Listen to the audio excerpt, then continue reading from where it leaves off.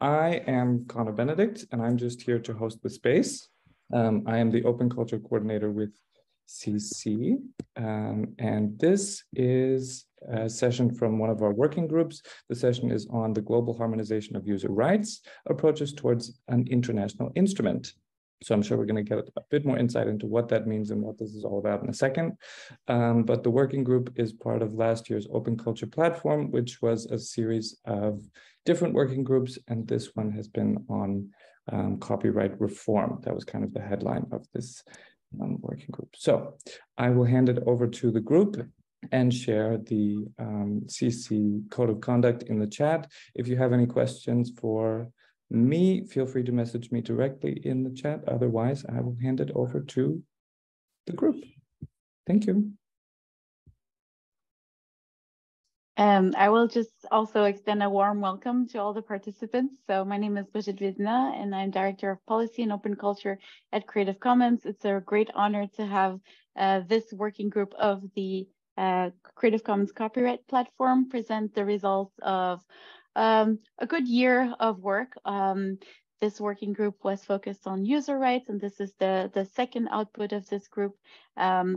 As Connor mentioned, the global harmonization of user rights approaches towards an international instrument. So my warm congratulations to the whole group, and specifically to Andre Huang from CC Brazil, who has been leading this group over the past few months, but also all the members, and more specifically Deborah De Angelis and Laura Singh Nigalia from CC Italy, and Jennifer Serki from Simon Fraser University. So after the presentation from the group, I think we'll open up for Q&A. So if you have any questions, feel free to share them in the chat or keep them for the end for the discussion part of this webinar. So over to Andre, the lead of the working group. Hello, everyone. Thank you all for joining us. Thank you, Connor, and thank you, Brigitte, for the introduction. The goal for this webinar, as they already mentioned, is to present and discuss the result of the activities of the working group on user rights of Creative Commons copyright platform. The working group started its activities in 2021 as one of 4 global working groups established by the copyright platform of Creative Commons. In 2021, we analyzed different user rights and what should copyright laws aim for protecting these rights. And for 2022, we decided to focus on the subject of a global harmonization of user rights and the pros and cons of different copyright systems to such harmonization. As such, we produced a position paper which can be accessed in CC's Medium page. It has already been published. The idea for the position paper is to present some ideas and some insights on the topic of user rights in a way that is accessible to and useful to the public, both to copyright experts and also to non-copyright experts. We should likely start by explaining a little bit of the adoption of this terminology, user rights. We adopt this expression because we believe that user rights are an integral part of copyright, even though they are traditionally referred to as exceptions and limitations. In our position paper and in this webinar, we choose to use the term exceptions and limitations to refer to the specific user rights systems usually adopted in civil law countries. Despite being an integral part of copyright, user rights still vary considerably between jurisdictions. And we believe as a working group that there is a growing need for a global harmonization of user rights, especially due to the expanding online and transborder use of copyrighted works. Despite this growing importance, the only currently global instrument for the harmonization of user rights is the 3-step test, established in the Berne Convention, which is the main convention for copyright globally. The Berne Convention for the protection of literary and artistic works. This 3-step test presents 3 requirements to assess whether the use of a copyrighted work is to be considered legitimate, The first one is that this use may happen only in certain special cases. The second one is that this use may not conflict with a normal exploitation of the work. And the final is that this use cannot unreasonably prejudice the legitimate interests of the rights holders. Despite the importance of the three-step test of the Berne Convention, it is still insufficient in achieving the balance needed in the copyright system. The goal for the working group has therefore been to reflect on the possibilities of a new instrument, which would protect user rights globally.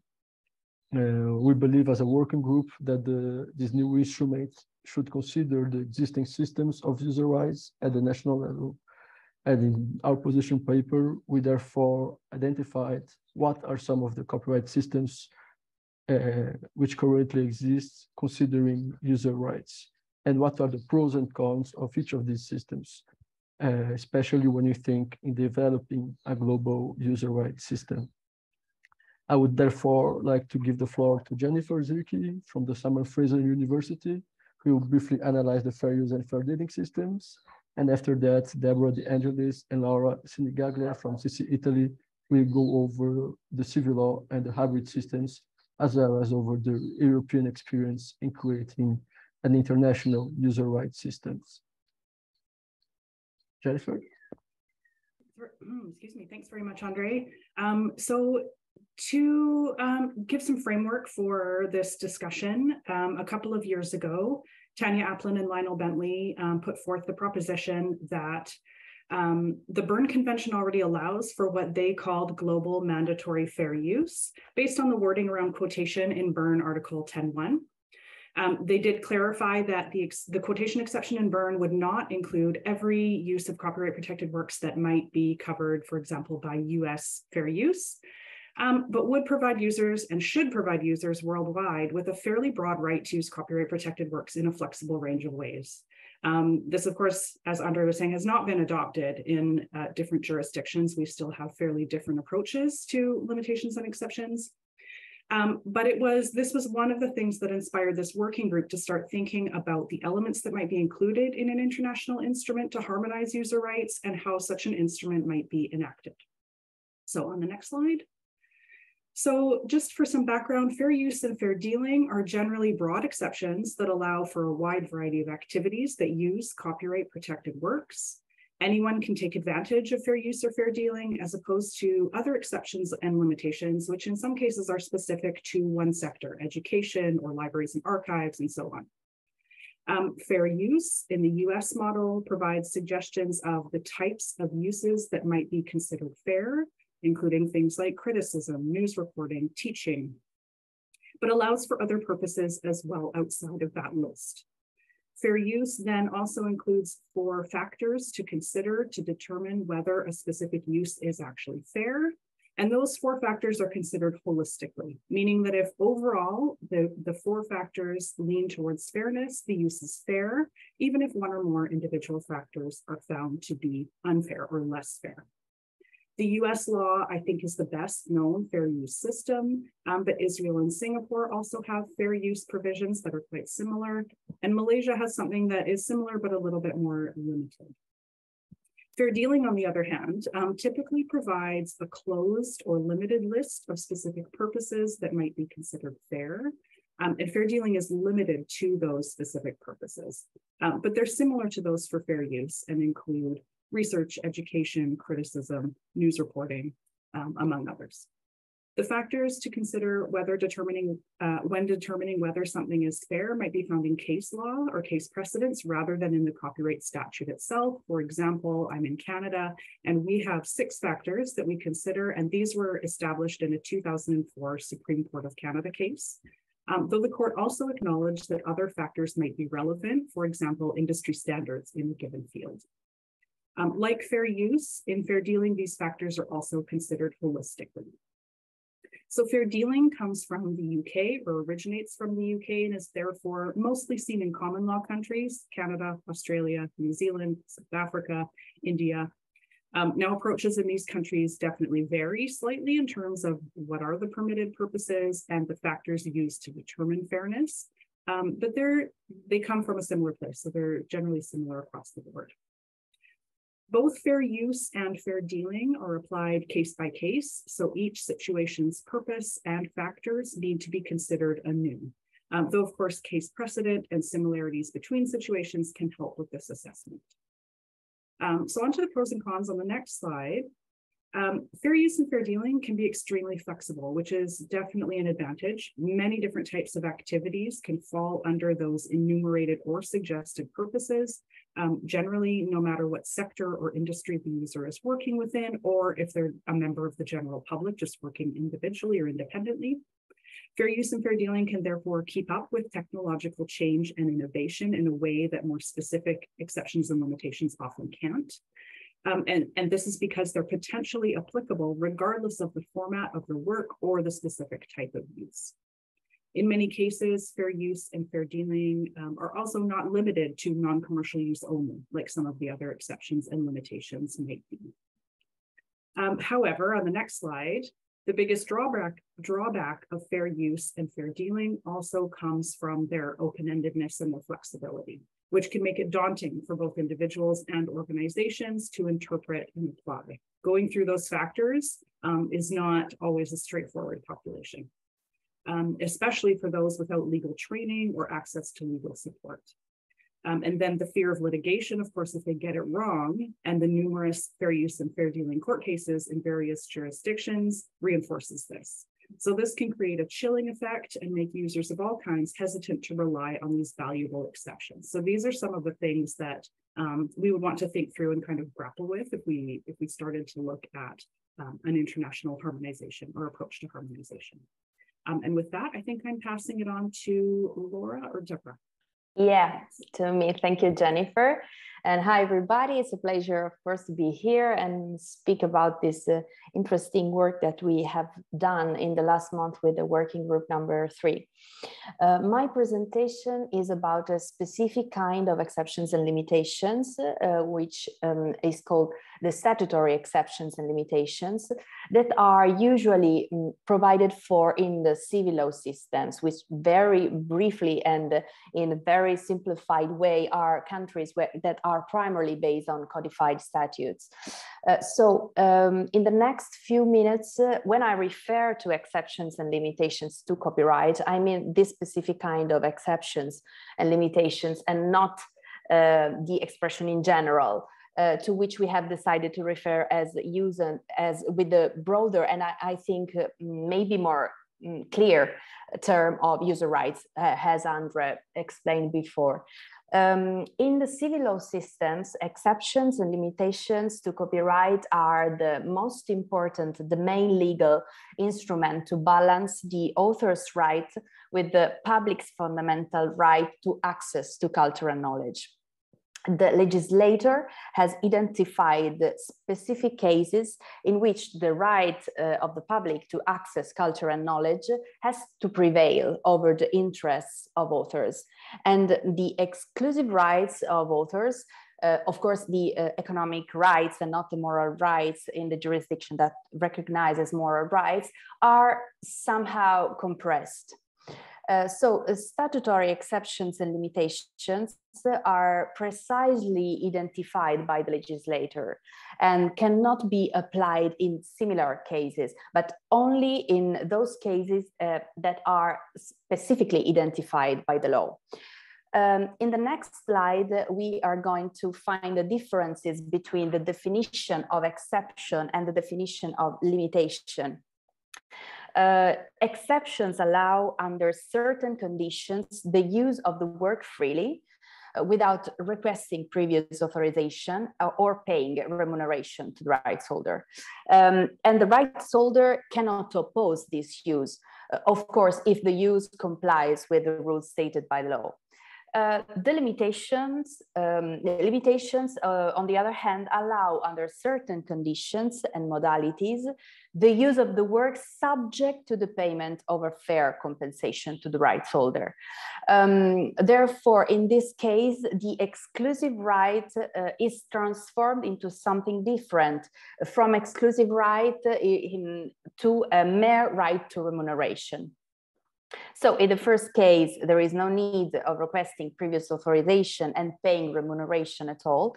In the second case, there is the need to pay a remuneration to the right holder.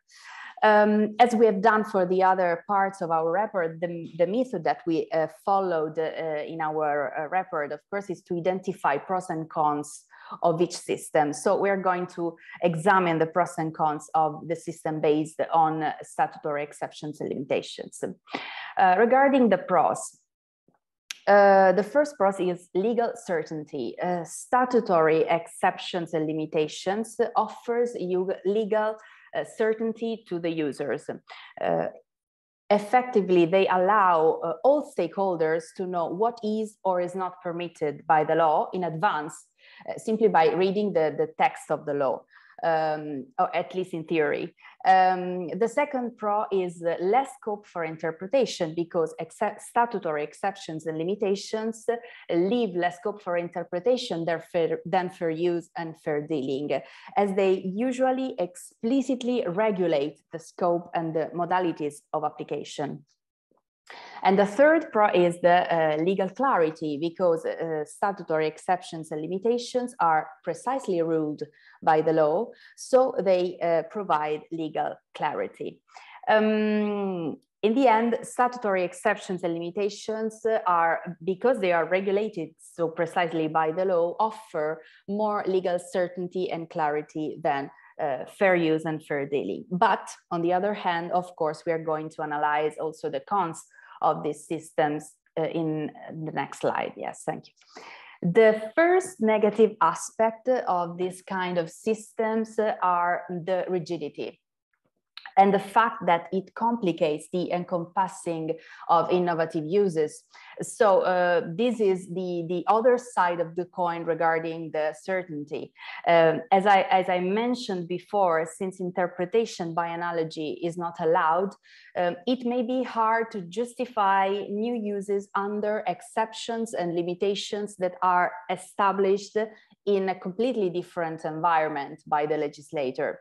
So if new needs arise, for example, as a result of a technological developments, it is not always easy to bring them within the scope of the exceptions and limitations as stated before this kind of technological developments. For example, in Italy, we have specific exceptions and limitations provided only for the world before the technological and digital revolution, and that are not applicable to new kind of digital uses. So Italy has recently has to update the copyright law with new exceptions and limitations for digital environment within the DSM directive implementation process. Another negative aspect is the difficulty in applying exceptions and limitations in common law countries, as the legal system of this country is characterized by case law, which is developed by judges through decisions of courts and tribunals. There may be still some uncertainty with very specific exceptions and limitations to the possibility of interpretation by the courts.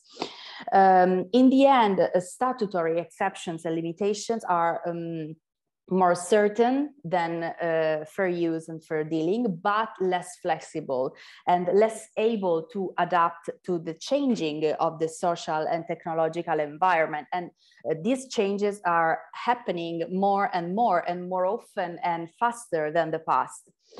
One last observation I would like to tell you in this presentation is that even in systems based on statutory exceptions and limitations, we will see that although certainty is ensured at a national level, it can partly fail at the transnational level, as the European experience that Deborah will describe in the next minutes is teaching us. So I think I finished my presentation and I would like to thank you, and I'll pass the floor to Deborah. Thank you, Laura.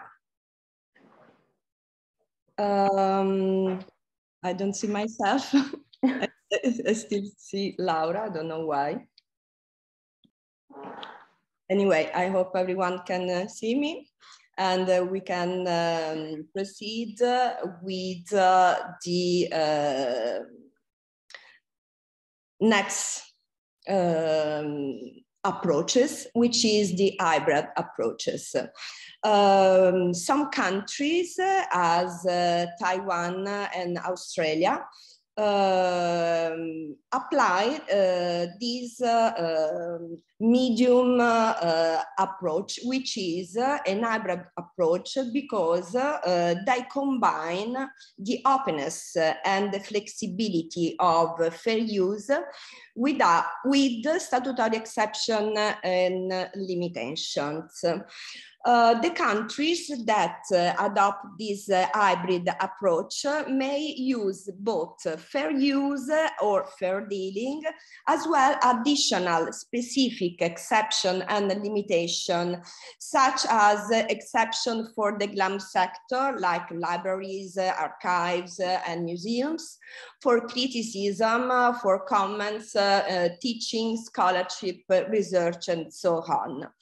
In addition, some countries of common law tradition that fully apply the fair use doctrine have also codified in specific area specific exception and limitations in their copyright acts, in addition to fair use or fair dealing.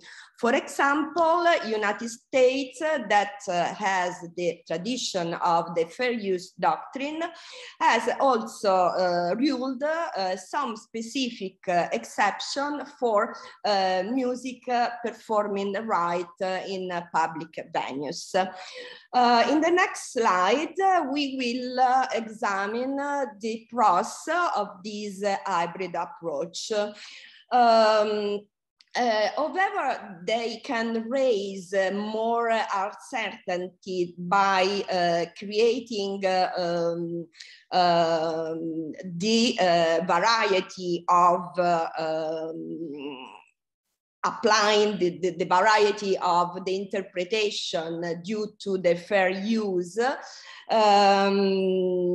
and exception limitation together. There is a kind of degree of legal certainty for this kind of use, and also there is a flexibility typical of the fair use and fair dealing approaches. So in this specific scenario, we can take the pros of the both system. But however, in the next slide, we will also see that there are some cons. In a way, there is an uncertainty by increasing the variety of models, causing also a lack of consistencies and clarity across different jurisdictions. And this is in particular worrisome for the cross-border digital uses. We can go pass to the next slide, where we focus on the European experience, the European model of statutory exceptional limitation. 20 years ago, with the first directive, InfoSoft directive on copyright and related rights in the information society, the legislator has introduced a series of optional exceptional limitation, beside the only one mandatory exception for the digital technical copy. Only 20 years later, the European lawmaker recognized the gap and the lack of harmonizations between the member states due to the optional implementation of the exceptional limitation listed in the InfoSoft directive. So the next decision was 20 years later with the directive on copyright and related rights in the single and digital market to introduce mandatory exceptions in the area of teaching, online digital teaching activities, in the field of the research, in the field of the access of the cultural heritage. But even though we have to applaud the EU lawmaker for this change of approach, we can go to the next slide. There is the problem regarding that the directive, which is the instrument used by the European legislator to introduce new rules about copyright, the nature of the directive is a legislative act that set out the goals that the lawmaker want to achieve, but at the same time leaves the choice on how to reach them into the national legislator, giving a space, a room of flexibility and discretion to the national legislator. So the problem of this kind of implementation, even in front of mandatory exception and limitation, is that we have a global harmonization at the European level, but this reflects on the national legislation like a segmentation of the implementation beside the rules that can be part of the acquis communautaire. We can go at the conclusion of my presentation, saying that in a modern connected world, it's necessary to harmonize the system of user rights worldwide to guarantee the effectiveness of the application of the exception and limitation and to permit the exercise of the user rights. So I think I will pass the floor to Andre for the conclusion, and I thank you for your attention. And we are here for any kind of question if arises. Thank you.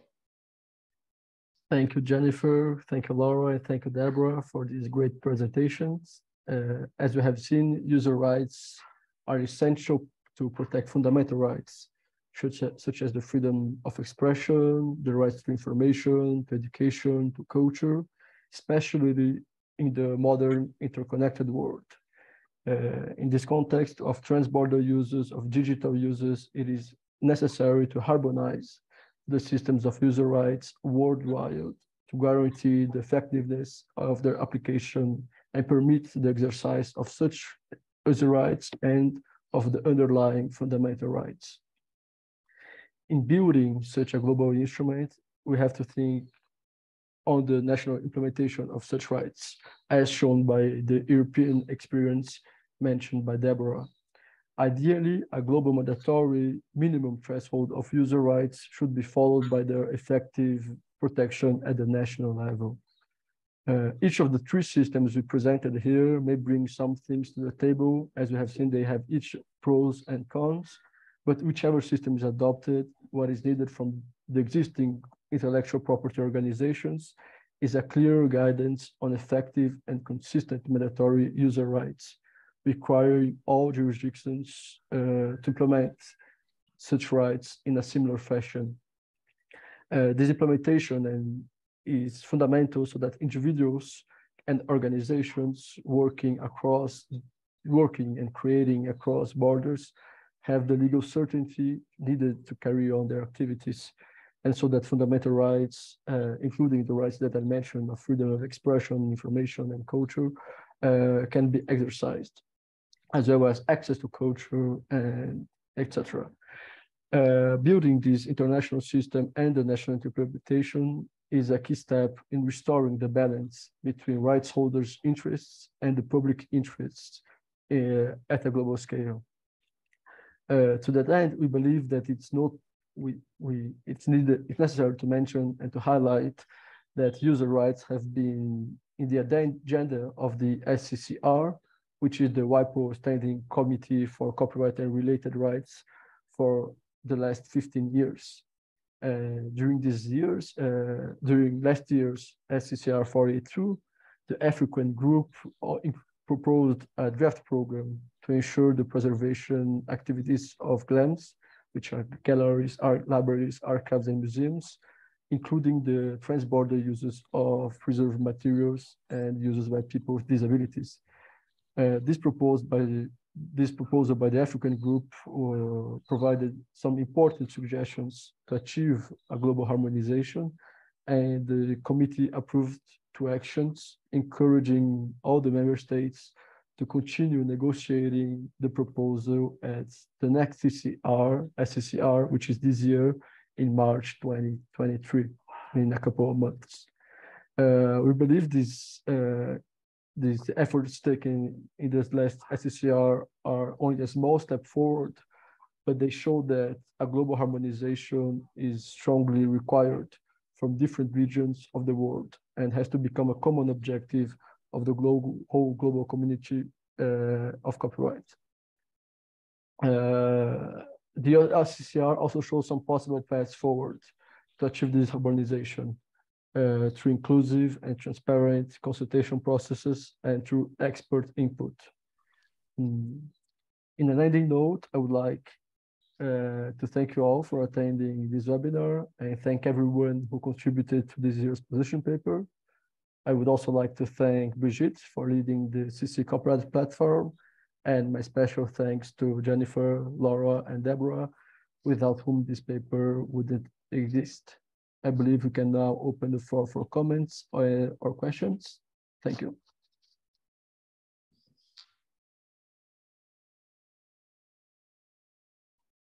If you have any, I don't know, how do we proceed? Usually, Connor, does people raise hands or make questions through the chat?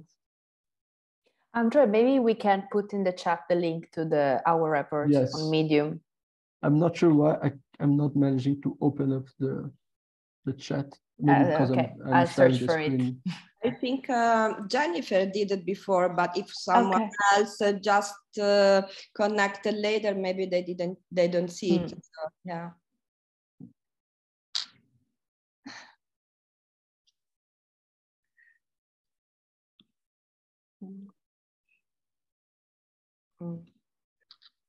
So at the moment, it doesn't look like there are any questions in the chat. But if somebody has a question, you're more than welcome to turn on your camera or, okay, there's a question now. Do you see it? Yes. Okay. Yes.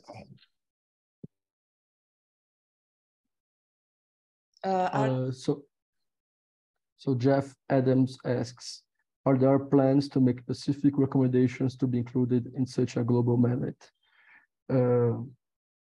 So I'll start answering, but Deborah, Laura, and Jennifer, if you have any contributions, please feel free. But we made a choice not to, in our position paper, not to include any specific recommendations. We discussed this if we should defend a specific system or specific rules in our position paper, but we decided that we should really focus on analyzing the pros and cons and really leading on mapping out the different systems rather than defending a specific position. It's a really a complex system, and we don't believe a position paper would be able to go in depth, such a depth that we would be feel comfortable to making specific recommendations of a global treaty.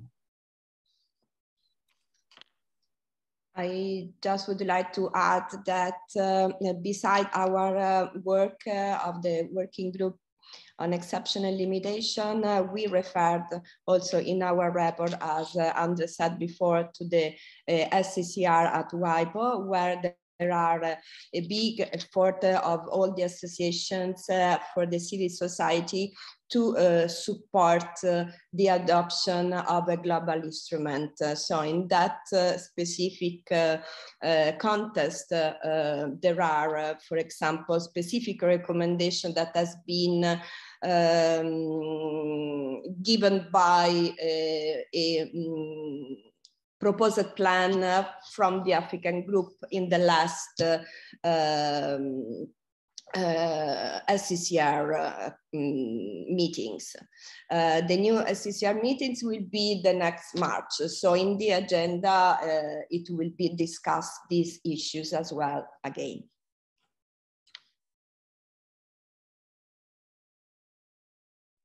Yes, I think that our report could be considered as a starting point of a broader discussion. So it could be helpful in the first step of the discussion, or at least it was our intention. I'll just add that I think an organization like WIPO, the SCCR, is sort of a necessary place to have more of a conversation from different jurisdictions about priorities and about concerns. But I'll also add that last year, this working group, I didn't participate in this, but the working group's position paper in 2021 set forward some principles for copyright and sort of what priorities it should have or what rights it should encompass. And so that's also something that could feed into how an international harmonization might work.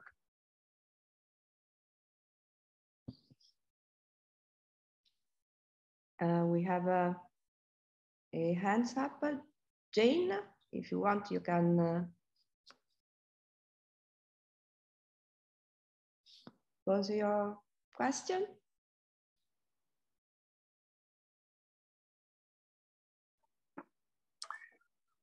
Thank you very much. I have no question, only I want to thank you for this meeting. It's for me the first time to have this meeting. Thank you very much for this meeting. I have enough to tell you, but it's the first time. And I'm from DRC, Kinshasa. Thank you, Jean Massangi. Thank you. Thank you, John. It's great to have new people here discussing this important issue. Thank you.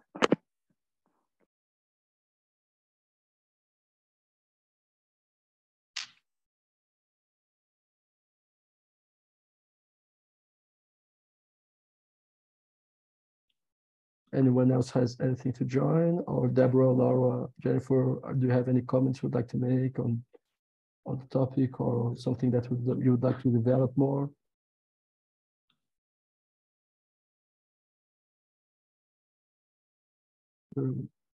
Otherwise, something that concerning the SCCR, I think, as we already mentioned, WIPO is a really important forum for intellectual property globally, and they are making an increasing effort to include civil society organizations worldwide.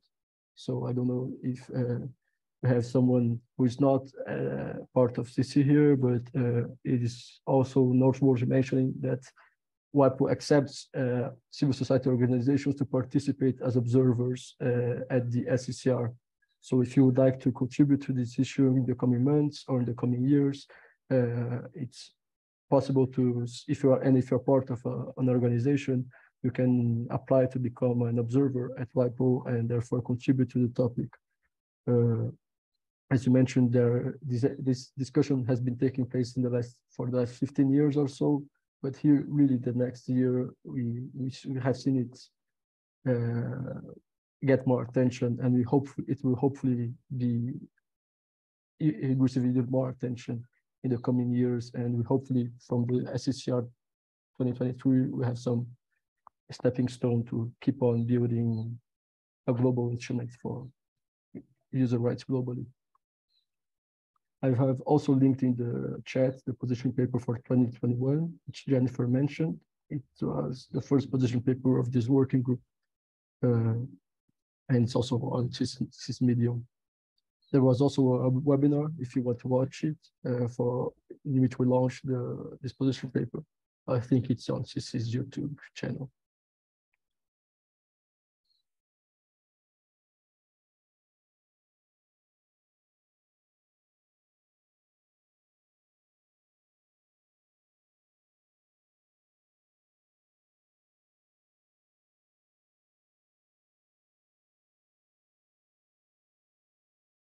Andre, I think that there are no more questions. So unless I give people a few more seconds, the last chance.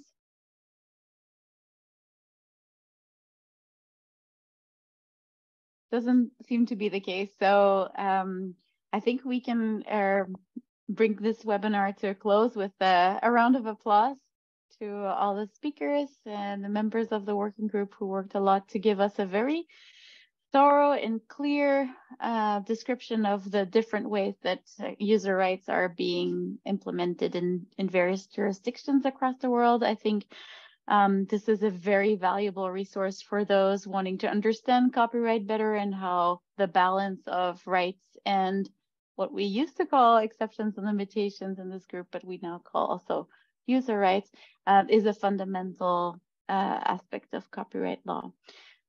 So thank you very much for all your contributions. This webinar will also be published, and we'll make sure that people can access it for all their purposes because it's so rich in useful information. So once again, thank you, Andre, for leading the group. Thank you, Deborah, Laura, and Jennifer for speaking. And I know other members have also participated or contributed throughout the year, and I want to underscore also their important work. And I think this then concludes our webinar. Thank you. Thank you very much. Thanks, Bye. everyone. Thank you all. See you soon. Thank you. Bye. See you soon. Bye. Ciao. Ciao. Ciao.